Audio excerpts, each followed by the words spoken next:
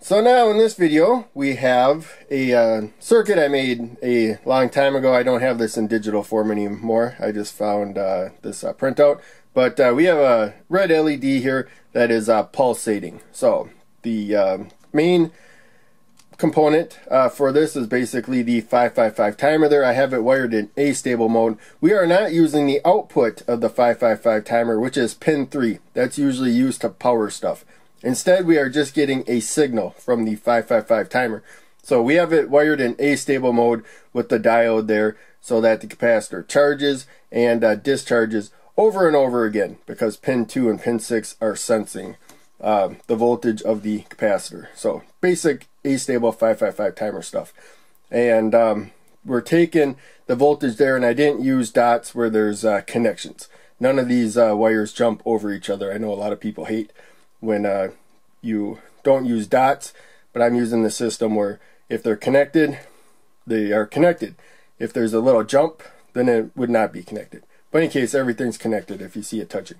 Now, we are taking the voltage of the capacitor here, 10 microfarad capacitor, which goes between 1/3 down to 1/3 and up to 2/3 supply voltage.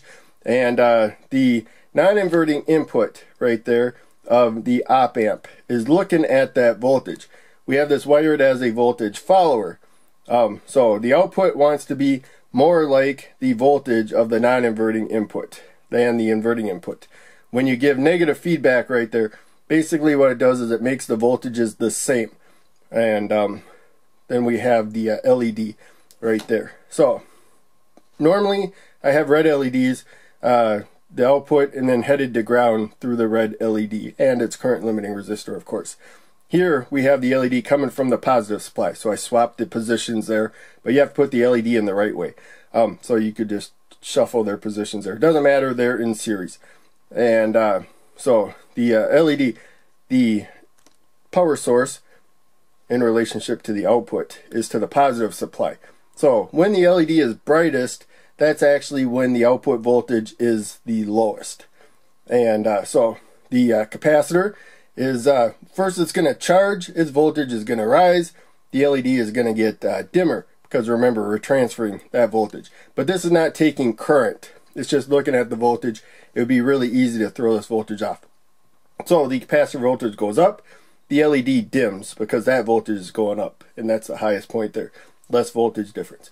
And then when the capacitor gets to 2/3 supply voltage, then it starts discharging through pin 7 right there. So its voltage goes down, bringing down the voltage.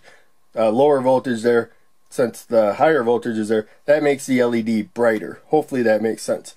And since this is wired Astable, it just keeps repeating. So now zooming on the schematics, we can see some more detail. So I have a 47K resistor thanks to this diode that sets the charging time for the capacitor up to 2/3 supply voltage using 10 microfarad there. And then a 47 also used to set the, oops, it would go that way. Used to set the discharge time of the capacitor down to 1/3 supply voltage. Remember, it keeps bouncing back between the two of them thanks to these two inputs. Not going to go into the detail. So if we wanted to make this take twice as long, I don't think you'd want to make it shorter. But then we could use a 100K resistor and a 100K resistor there as well. It'd be twice as long to charge and discharge. Or we could use a 22 microfarad capacitor instead of this, using the same value resistor. So you can keep shuffling that. 220 ohm resistor protects the LED from 5 volts, especially since we're headed to ground. When the output is low, when the LED is at its brightest, we'll actually fall short of 5 volts anyways. You know, maybe 150 would be just fine if you don't think the red LED is bright enough in this particular circuit, because we're not actually getting to 0 volts here. There will never be a complete 5 volt difference. I might do a separate video with the oscilloscope measurements, but they tend to not do too good. So that's about it. The LM358 has 2 op amps in it. Just as a reminder, I kind of assume if you're watching this video, you already seen it. So yeah, I think the LED is bright enough right there, but we could go 150 just fine. And this is going, you know, but like somewhere about 1.5 volts. It's 1/3 of 5 volts to about 2. I mean, not 2, 3.5 volts. It's bouncing between that range right there. It's not even getting to 4 volts across here. So yeah, we could easily go lower in resistance. But in any case, there is the 47K resistor, and then the diode, of course, to charge, and then 40K resistor, 47K I mean, going to pin 7 up there, the discharge pin. And then we're monitoring the voltage 6 and 2 right there. And so this does not take current, so we don't need the output to provide current. It's just looking at the voltage of whatever the capacitor is there.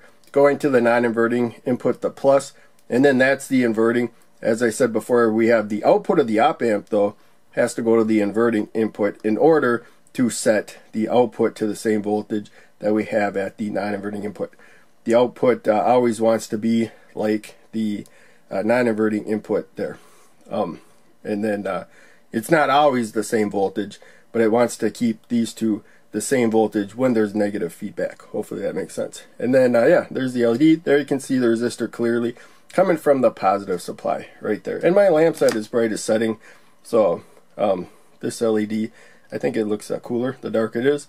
And also, I think this is about as fast as you'd want to go. Otherwise, it just kind of looks like a blinking light. I would think. It's been a while since I have made this. Maybe a little bit slower would be better. As I said before, you just simply use higher value timing resistors, one or the other, and the capacitor if you want to go slower.